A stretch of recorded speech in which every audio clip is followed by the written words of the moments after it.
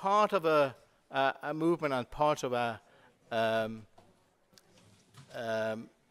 recovery, really, and to be who we are is part of our activism. And I think that's important. Activism is important, and one of those, and we have a lot of brave people in a movement for free thinking and secularism, and atheism and agnosticism, you name it, to be different. And one of those people in Saudi Arabia has been Raif Badawi, that all of us, I think, most of us, we have campaigned for his release. We are really pleased to have Ensaf Haidar here today, who want to give an update about Raif's situation. You know that he has been released from prison, but he is still cannot travel. So can I ask Ensaf Haidar, please, to come on the stage and give it a round of applause. Ensaf has been brilliant, I think. You know, in the last 10 years that we have known her, she's been a staunch supporter of Raif, and so we welcome her on the stage. Come on, Ensaf. Now, Ensaf will be speaking Arabic, and we'll have Nayeri Ghazarian, who is going from Freethought, Lebanon, who is going to help us with translation. Ensaf, please come on. Hi. Okay.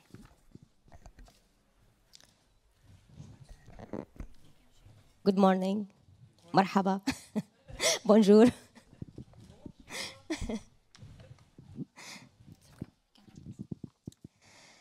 اسمي إنصاف حيدر، زوجة معتقل الرأي رائف بدوي، معتقل الرأي السابق رائف بدوي.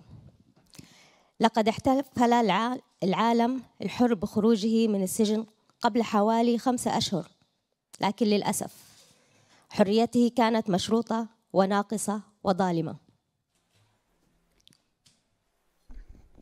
My name is Ensaf Haidar, the wife of former prisoner of conscience Raif Badawi. The Free Word celebrated his release from prison about 5 months ago, but unfortunately his freedom was conditional, incomplete and unjust.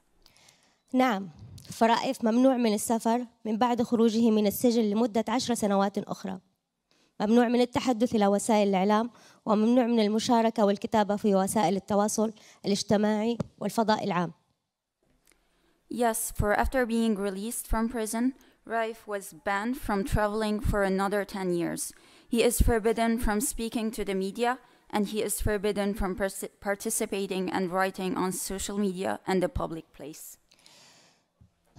تخيلوا معي أيها السادة بأن لنا ابنة اسمها نجوى، كانت تبلغ من العمر 8 سنوات عندما دخل رايف إلى السجن عام 2012، ولن يتمكن رائف من رؤيتها إلا عندما تبلغ 28 من عمرها. Picture this, ladies and gentlemen. We have a daughter named Najwa who was 8 when her father went to prison in 2012, but Raif will only be able to see her when she is 28 years old. سيداتي سادتي، على حسب لائحة الاتهام التي وجهت له، كان زوجي مذنباً بإهانة الإسلام، لكن جريمته في الحقيقة لم تتجاوز إيمانه بحقه في حرية التعبير عن رأيه.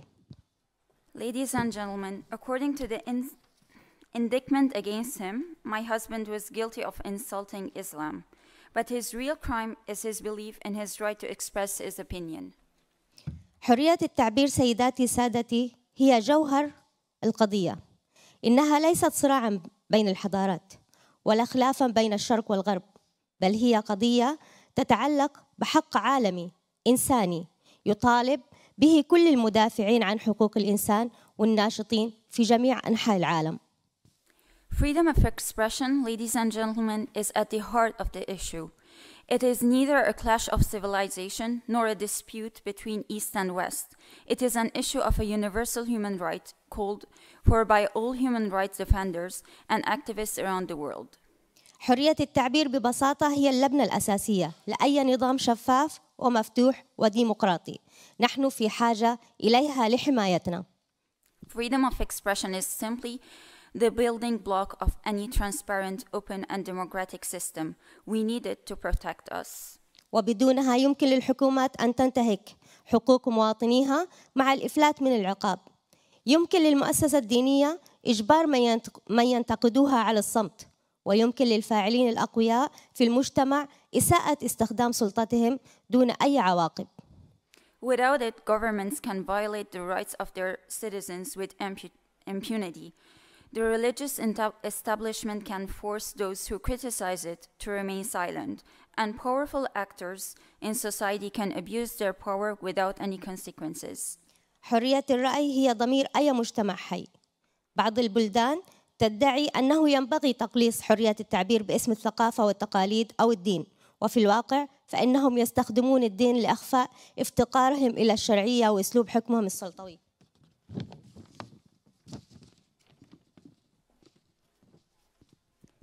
Freedom of opinion is the conscience of any living society. Some countries claim that freedom of expression should be curtailed in the name of culture, tradition, and/or religion. In fact, they use religion to hide their lack of legitimacy and their authoritarian way of government. Culture and religion are only an excuse to violate human rights with impunity. فالثقافة والدين هما ذريعة فقط لانتهاك حقوق الإنسان دون عواقب. ليس هناك مجال هنا للنسبية الثقافية، فمن دون حرية التعبير عن الرأي لا توجد أي حرية على الإطلاق. يجب على المرء التفكير فقط بجميع دول العالم السلطوية والثيوقراطية، إذ أن القاسم المشترك بين جميع هذه الدول بصرف النظر عن انتهاكها لحقوق الإنسان هو انتهاكا لحرية التعبير عن الرأي. There is no room here for cultural relativity. Without freedom of expression, there is no freedom at all. One must think only of all the authoritarian and theocratic states of the world. The common denominator of all these states, apart from their human rights violations, is their violation of freedom of expression.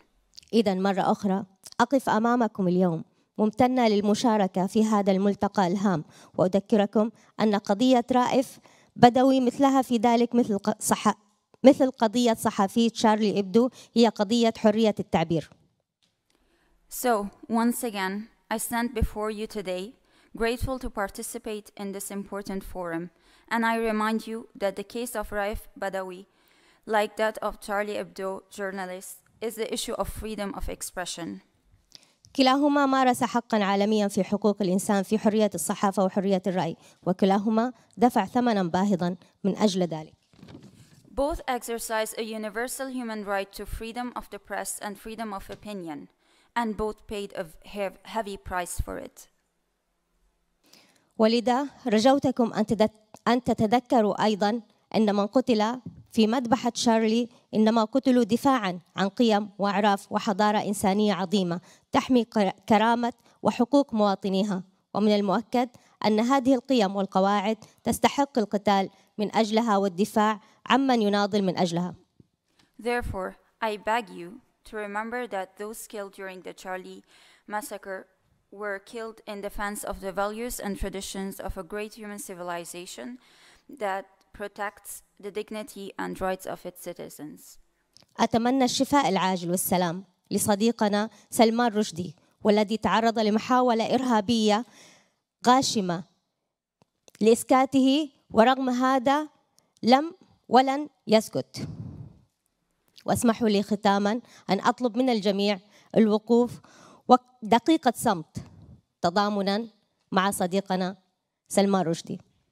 These values and norms are certainly worth fighting for and defending those who fight for them. I wish a speedy recovery and peace to our friend Salman Rushdie, who was subjected to a brutal terrorist attempt to silence him, and yet he was not and will not be silent. Let me conclude by asking everyone to observe a minute's silence in solidarity with Salman Rushdie. Thank you all.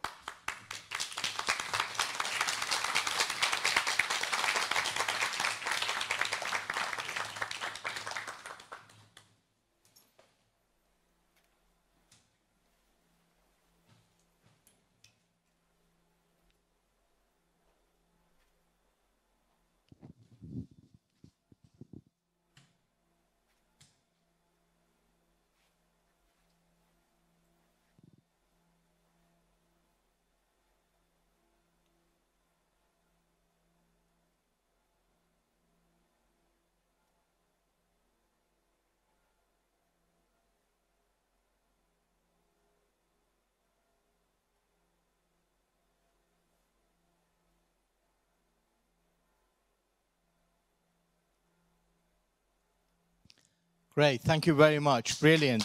Thank Marvelous. Ensaf, please just stay here. We want to thank you. We want to thank you for all the work that you've done so many years, and also in solidarity with Raif Badawi, the conference has created a piece of artwork with the hands reaching out. That's going to be presented to you by Mariam, Sami, and Victoria Guggenheim. Could you please come on the stage, Mariam? Come on. Come on, everybody. Give them a round of applause. Let's go on the stage.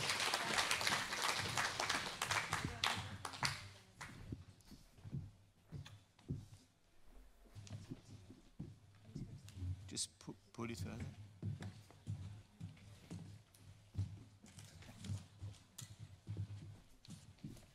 Stretch it. Stretch it as far as you can.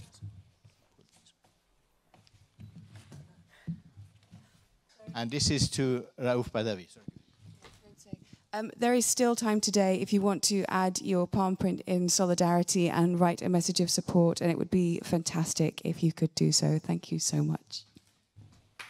Thank you, Ensaf.